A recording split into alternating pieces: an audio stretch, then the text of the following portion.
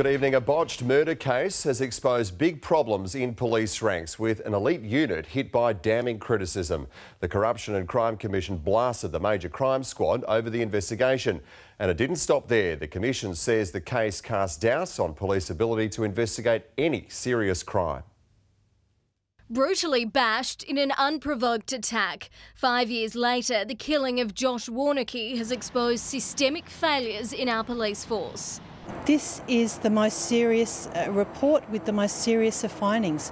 It's talking about systemic failures, officers that haven't been properly trained to do their job. The corruption watchdog says mistakes in the Warnocky case reveal a deeper malaise and weaknesses that could compromise every criminal investigation in WA. I think that this case is by no means unique. I think in any given year you will see a lot of cases that expose poor police behaviour. Josh Warnocky's case is already subject to an internal police review. Aboriginal man Gene Gibson was jailed for 7 years for manslaughter. He speaks basic English and didn't have an interpreter. The CCC report exposes a series of flawed police interviews with Gibson.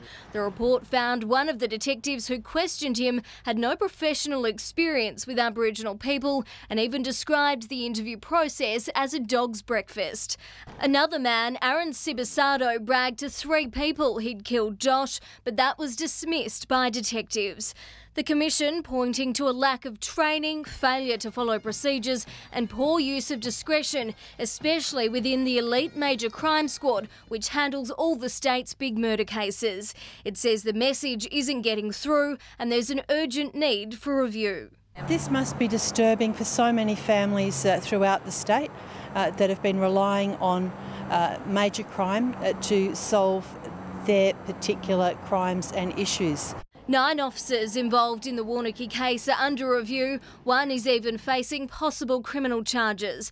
The Commissioner says he'll take the CCC findings into account. Estelle Lewis, 9 News.